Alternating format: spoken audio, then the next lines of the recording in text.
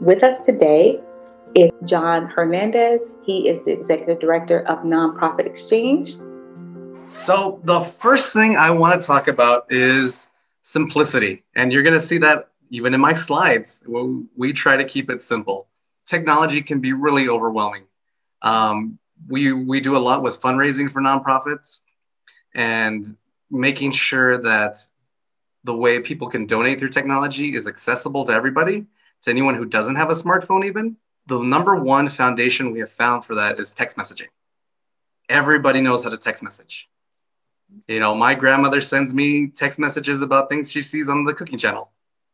Well, at the start of COVID, in early 2020, I was just amazed at how many people were really coming out of the woodworks to try to help their local neighbors. And of course, we use the tools that are in front of us. Everybody had a Facebook. Everybody has a Facebook almost. And so we were seeing Facebook groups pop up in every city, in every county, to create like a neighborhood of giving. Did you lose your job? Can you no longer afford food? Can you not make it out because you're a single parent and you don't want to take your child out to the grocery store? There were so many reasons that people were homebound and were having trouble getting to accessing food, even from their local pantries. The big problem with the groups was you would see a post and it would say, hey, I need someone to pick up, milk and bread. And it was dated from 3 days ago.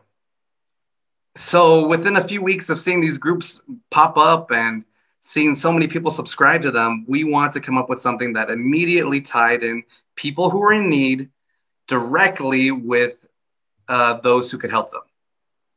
And so the two groups that we're trying to support were Pantries. Pantries, of course, were overwhelmed, at least the ones we were working with. They were already short-staffed. You had a lot of corporate partnerships who weren't allowing their employees to volunteer on site. And then, of course, we had the people that we were talking about, the people who were homebound, who had no way to get out. Maybe they were new in town. Maybe they didn't have anyone who could go out and pick up groceries either from a grocery store or from a pantry. So we created two different routes for people to access our platform. Our platform is 100% text-based. And it was a way for an individual to put in a request for up to 5 grocery items that could be donated or reimbursed by a volunteer, or a way for a pantry to put in a request for someone to come by, pick up a box of food, and just drop it off at someone in need's door. And so, again, creating a solution where we weren't bugging our volunteers all the time. In Austin, during the freeze, we had 600 people sign up overnight to volunteer and do deliveries. How do you not annoy everybody when they're all claiming the same volunteer opportunity at the same time? And so the solution we came to was creating value around each text. In all our marketing messaging, we told everybody, hey, these messages go out one at a time. When you get that message that says somebody is in need or a pantry needs your help, you are the only one looking at it at that very moment. This is your chance to really be a hero. And so that's why we've structured it around not doing a mass text to everybody and then people getting frustrated by everybody replying yes at the same time. And then you find out the volunteer opportunity is no longer there. It's about saying, yes, I can do it. And knowing that if you're getting that message, it means someone else passed on it. And so you are the direct line for support for that person, for that pantry. It also really keeps down not annoying your volunteers. It really brings it down to you're getting maybe a message once a week because this other 600 volunteers are really picking up the slack. You're not getting constant messages throughout the day, through push notifications, through text messages. You're getting it at the exact moment when you're needed. And so it was about creating that culture of value where our volunteers know when they get that text message, it's their chance to be a hero for someone. And so we keep it very simple. The details are in the text, and then it's a simple yes or no. Each volunteer has about 8 minutes to reply before it moves on to the next volunteer.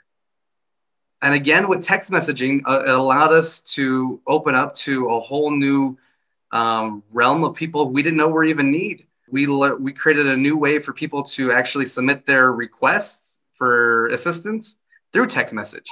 And we found out that a lot of apps and a lot of websites aren't accessible to those who are visually impaired. And so by doing it through text, they're able to use their same apps that they use for visual impairment to put it in order. And I'm going to talk about a unique story about what happened in Austin. Right now, we operate this out of 3 states and about 5 different cities. So in Austin, I actually happened to leave town right before the freeze. If everyone's familiar with what happened, everyone lost power. It was below 0 temperatures, no water in some cases. And we pushed this platform. We were building our volunteer base up in Austin. We kind of just pushed it out the door. We woke up the next day to 600 people ready to do home deliveries. They said, I'm ready to go out, pick up someone's needs. And in just a matter of 24 hours, we completed over 200 emergency deliveries. Again, all of it's through text, and it was about creating a fast and simple way to organize a community to be able to help those in need. Our platform is completely free to anyone in the US. You can visit our site, helpaction.org, sign up, you can get your pantry started, and we can guide you through the rest of the process.